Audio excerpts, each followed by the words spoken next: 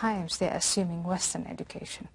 For instance, it was Western and alien to my mother and my grandmother to be educated in science, in geography, in history, in logic, in physics, you know, go on, just the curriculum as you get it in school. And often I would hear my parents discuss with one another, send my children to school. My father would say to my mother, keep them in school. And my mother would say, but then they will get detached from our clan and from our religion, and she would try to educate us in something else. So Westerners assume when they say education, what they really mean is Western education. And non-Westerners know that. And it's the response to that. And non-Westerners sometimes encourage their children to get Western education, and they do that consciously. And some of them are able to give them a bit of their old traditional identity that doesn't interfere with that Western curriculum. Some of them reject it altogether. My mother rejected it altogether, deep in her heart. She told my father, if you send your daughters to school and you keep them in school, they're going to talk back to you. They're going to be rebellious. They're going to do things that you don't want them to do. And she was completely right. Education, Western education, made me rebellious, made me talk back, made me run away, made me lead my own life. So it's very important for us when we talk about education to identify which type of education and which type of education do we encourage. And the education system that I've come to encourage is that Western form of education. It's interesting the roles played by your parents, because most cases, but not always, you will have mothers who want to see their daughters educated fully and to be able to advance themselves and have vocational opportunities and make choices for themselves. And at times we've witnessed in certain societies where usually the father hasn't always been that forthcoming. But you are mentioning that in your case, your father was encouraging an educational path. A Western education. A Western educational path, but your mother was concerned about what that would do. She was concerned, and her concern was, if you educate your children Western style, they'll become like Westerners and move away from our traditions and from our religion. And she was right in that.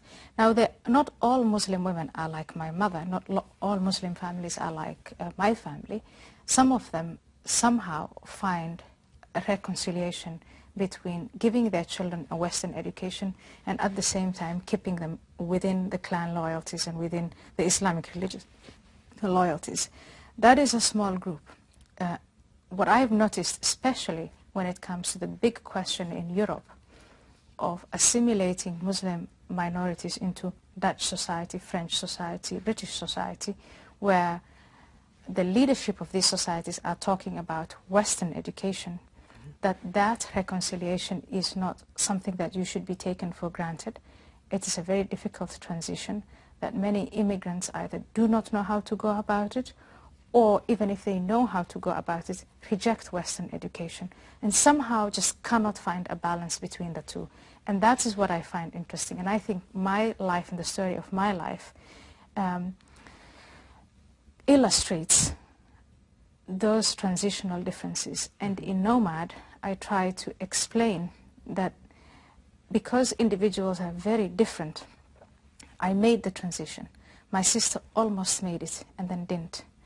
My brother, who was really very good in school, when we were in Somalia, in Saudi Arabia, in Ethiopia, in Kenya, he would get the admiration of his teachers and everyone around him in how he performed academically. That is in the Western education that he was getting. But somehow he didn't make it. As he grew older and matured, he got lost in that hiatus, in that gap between the two cultures. I come across other people who have made it. I mean, in Washington alone, I meet many people from the Muslim world who have made it and are stars. I mean, Fuad Ajami, a man I admire a lot. Fareed Zakaria. There are some very famous names in the United States who did make that transition. I only tell in Nomad my story about how I think that I made it, but also why I think it is difficult for the mainstream to cross that bridge.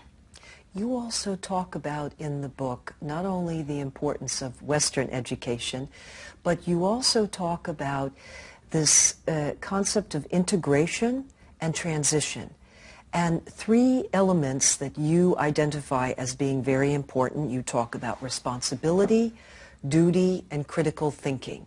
Talk a bit about that. Why is that very instructive for others who may be pursuing a nomadic life and can look to your example in terms of the kinds of transitions that you have made? When I came to the West, I realized that words such as responsibility, where I come from, it is responsibility to the clan, responsibility to God, responsibility to the group and to the family. In the West, it was ingrained responsibility in yourself as an individual. You were brought up, at least by most Western families, that seemed to be the general idea. You as an individual find your own path in life, and responsibility to others means not bringing them harm. Where I come from, responsibility means not giving up on the habits and rituals and convictions that the clan gives to you and passing them on to the next generation. Duty means duty to your parents. As a child, you are almost an insurance policy for your parents, because when they grow old, you take care of them. When I was in Holland and we talked about, I first learned the word insurance, it meant that you made your own money and you saved it and you took care of your old age, and your parents didn't depend on you. They depended on themselves. You pay taxes, they save pensions, etc., that kind of system. But to be financially responsible in that way, you have to become literate in the modern way of going about money. And sometimes it involved shedding your duties and your responsibilities and your sense of guilt toward your parents, who, like one of the cousins that I discuss in the book, every time he makes a penny, a dollar, he sends 3/4 of it to his father. And his father uses that money to marry more wives, to have more children, because that, according to his father, that's how wealth is defined. And I worry about my poor cousin, because I think he's not saving any money. He has no pensions. He's worked all this time in his life, and he's going to depend on welfare. And many, many Europeans with whom I have had discussions about how to eliminate or at least reduce poverty among immigrants somehow overlook this mechanism and look for it in other factors, such as the discrimination of society against Muslim immigrants. Muslims feel persecuted and discriminated against. But I think these are external factors. The more internal factors, the decisions that we make on a day-to-day life and what inspires them, I think that's what we need to talk about. And that is the message of Nomad, and not only regarding money, but also regarding aggression, regarding sexuality, and especially sexuality, because that is important in the position of women, in improving the position of women. And if the position of women is improved, I think a great deal of poverty will be relieved, not only for immigrants in Europe and America, but for all poor people worldwide. You also discuss in the book that there are 3 barriers to integration, and one of them is the treatment of women. Let's discuss that. What does that mean exactly, and what did you have in mind in terms of the specific treatment of women? The treatment of women is related to the theme that we just discussed, sexuality. In clan, devout Islamic tribal life, the female is considered to be at her best a mother and a wife. Other than that, she is a risky business.